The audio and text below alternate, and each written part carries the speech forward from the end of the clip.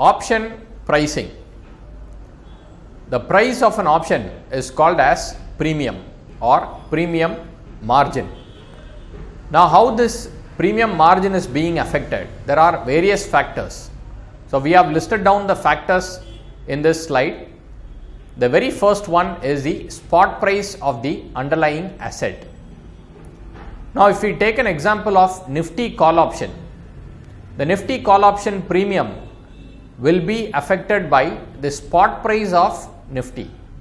So, the underlying asset in Nifty call option is Nifty. So, that spot price, Nifty spot price affects Nifty call option premium. The second one, strike price of the option. If you take an example of Infosys call option, then the Infosys call option premium will be affected by the strike price.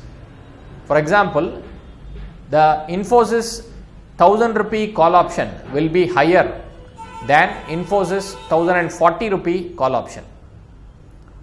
So, that is the strike price.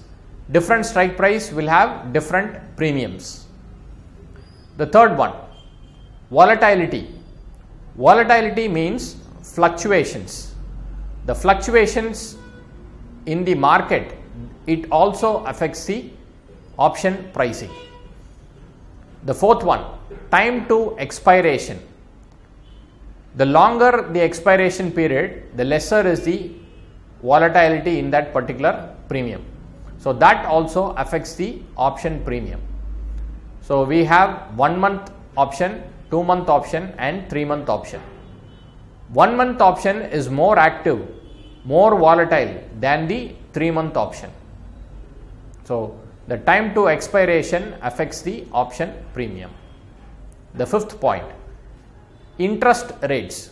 So, when I say interest rates, it primarily indicates the RBI repo rate.